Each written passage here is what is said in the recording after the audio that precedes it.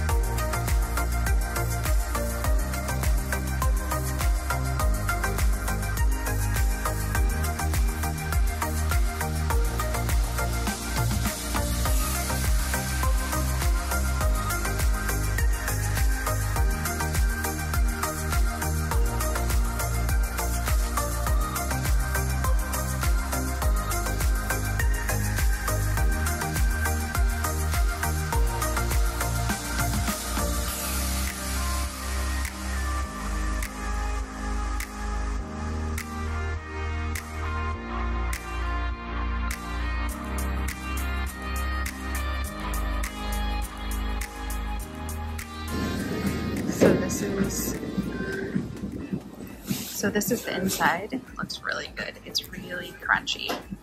And let's taste it and see how it tastes. So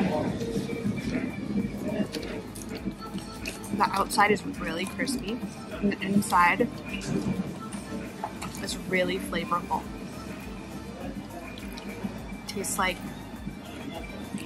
falafel that I've had before. I had to be gluten-free, but it's really good. I love how crunchy the outside is and how soft it is on the inside. Really flavorful. Got a little kick to it a little bit too.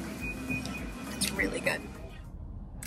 Okay, so it was a little hard to film in there, so I got a little bit of what it tasted like, but just to give my review of the falafel, the atmosphere of the place, it's more of a takeout place than a sit down, have your meal type of place. I did in fact check with the cashier, who then also checked with the cook and confirmed that it was in fact gluten-free. But they weren't very knowledgeable on anything else. So I just stuck with the falafel and I got the bowl.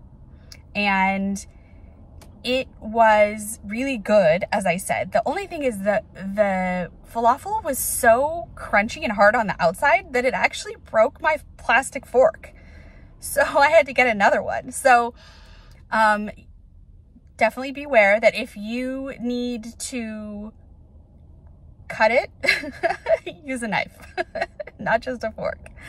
But it was really good and I would definitely go back. But I'm definitely going to be on the search for more things and other falafels that are gluten-free.